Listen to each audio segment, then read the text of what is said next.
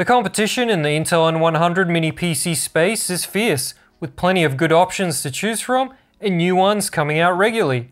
Now Minisforum joins the crowded field with its UN100D mini PC, and since we've looked at the most Alder Lake-N minis on this channel, you're going to see how it stacks up against a sizable portion of the competition. But you're going to have to wait until right after this message. EaseUs Backup Home is an award-winning backup solution to keep your data safe. Backup, clone, upgrade, or transfer your system easily, and protect it from ransomware. To Backup Home even supports backing up to the cloud. Trial it for free with a link in the video description. Minisforum has put together a smaller than average plastic mini PC, which feels decently solid. There's a little flex on the sides and bottom where the airflow vents are, but for the price, I can't complain. Much. I've seen worse plastic quality builds for more money. The cheapest UN100D I found matching my configuration on Amazon.com is $184 for the 16GB RAM, 512GB SSD model, which is competitive when you take into account its feature set. Intel's N100 CPU has been covered extensively on this channel, and its capabilities are very well known at this point. It's a budget CPU with 4 cores, 4 threads, and UHD graphics with variable power limit configurations, which means many of the N100 minis perform differently, especially on the multi-core workloads, and only a few that have been reviewed actually are at the maximum N100 performance out of the box. Inside the package is a power supply, HDMI cord, and a couple of spare rubber feet. The front of the Mini has 3 USB ports, which is uncommon, and it's something you will like or won't depending on how many USB you need on the back. 2 of them are USB 3 10GB and 1 is a USB 2.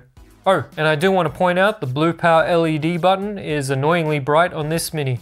On the right side is a micro SD card reader, which is a nice extra storage option for something like media files. The back has dual Intel 2.5GB LAN and 3 ports for displays if you include the USB-C, which is 10GB. But it also supports power and display. I tested it with my USB-C monitor and it worked, no problem. All displays max out at 4K 60Hz. Wireless networking is handled by an Intel AC9560 chip, which launched in 2017 and is suitably budget. Anyway, let's test its wireless range. Bluetooth is up first using an audio speaker, and we're looking at the longest distance with clear, uninterrupted audio playback.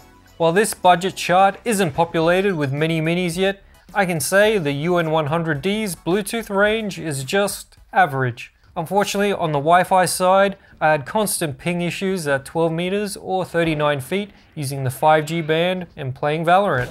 The game client showed constant spikes from 30 milliseconds to over 100, so it fails the test at this distance since the reception is too weak. Okay, let's open it up. The Minisforum UN100D uses rubber feet, but they're not glued on, just slot in, thank God. And you have a couple of spares if you manage to break one. Once they're pulled off, 4 screws to remove, and then lift the bottom lid. There's a 2.5-inch SATA cable for an extra storage drive which mounts to the bottom lid, and there's a Gen 3 NVMe SSD included, which doesn't have any cooling. No SODIMM RAM slot either. The LPDDR5 memory is soldered on. Wi-Fi is also soldered onto the board and not user replaceable. So far, Minisforum has bundled all its mini PCs I've reviewed with Windows 11 Home, and this one is no different. After a scan, no malware was found on the OS drive. Everything worked fine with my Ubuntu test off the USB.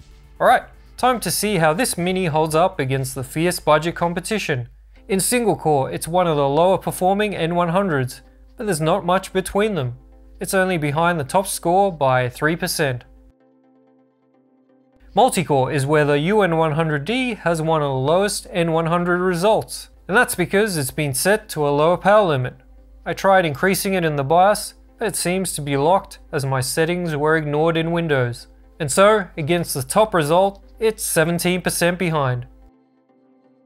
Geekbench shows a high single core result as expected, although the multi-core isn't as far behind as in Cinebench. You can see the Minisforum UN100D takes the longest of any actively cooled N100 mini PC to encode a H.264 video file and there's a big difference between first and last place. No surprise when it's providing less power to the CPU. Moving on to the integrated graphics test. The UN100D uses DDR5 4800, and while it looks like an average result in DX11 and DX12, there's almost nothing separating it and the best result. As an example, the DX12 result is just over 1% behind the top score. Minisforum has bundled a Gen 3 NVMe drive with the pre-build, but since Alder Lake-N CPUs have few PCIe lanes to go around, some compromises need to be made, such as less USB ports or the NVMe drive running at X2 speed instead of X4. And that's what's happening here. Crystal Disk Mark shows it's saturating the available bandwidth on both the sequential read and write. I've reviewed a lot of N100 minis and I want to avoid repeating the same tests over and over. So instead, let's go through a quick summary of what it can do. As an office PC, it's perfectly fine. Thanks to its hardware video decoders, you can watch 4K 60fps YouTube, including AV1.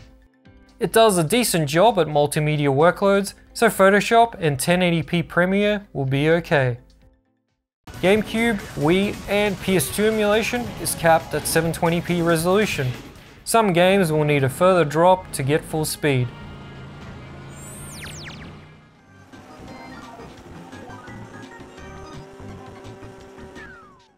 You can play some lighter and older games on it as well. Roblox and Minecraft at 1080p is decent, or GTA 5 at 720p. Minisforum has put a fancier BIOS on this mini PC than the usual blue screen. As mentioned earlier in the review, BIOS does not allow you to raise the power limit from the default 18W boost. Nothing happened when I tried various combinations. It also has other features you might like, including Restore on AC power loss, my favorite, Wake on LAN, and RTC Wake. Idle power draw is just average on the UN100D. It's the lowest max power draw of any actively cooled mini PC, thanks to its lower power limit. But remember, it also comes with lower multi-core CPU performance. Checking the max CPU temperature, it's really low, and there's plenty of headroom to add more power and heat. I think Minisforum should have just set the power limit to the N100's maximum out of the box, since the cooling is up to snuff. It's also a quiet mini PC, which isn't uncommon in the budget segment, but always great to see.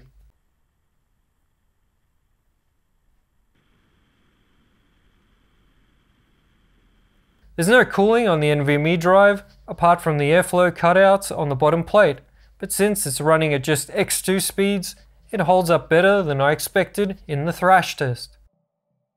So, with all that out of the way, let's summarize. The Minisforum UN100D is one of the cheaper mini PCs with dual 2.5 gigabit LAN. It runs cool and quiet, and has 3 storage options with a 2.5-inch SATA drive and microSD card slot. USB-C power delivery and display is supported. However, DDR5 memory is soldered on when it shouldn't be on a mini this size. If there's not enough space on the board, a slightly bigger one with a slot you can upgrade and replace RAM would have been great. Multi-core CPU performance is down due to a lower power limit, and the BIOS doesn't allow it to be increased manually. I'm sure this can be fixed with a BIOS update, but whether it happens is anyone's guess. I'll pass on my feedback and add a pinned comment if there's an update. Wireless range could be better, especially on the Wi-Fi side. Overall, I think some tweaks could have been made to the UN100D to make it a more desirable product. This one best serves those looking for a budget mini PC with dual 2.5 gigabit LAN, as it's cheaper than the other units I've tested. So let me know what you think of the UN100D, and if you're looking for a powerful Intel mini PC with a ton of ports, check out my review of the Minisforum UH125 Pro, which definitely impressed me, right here. Cheers!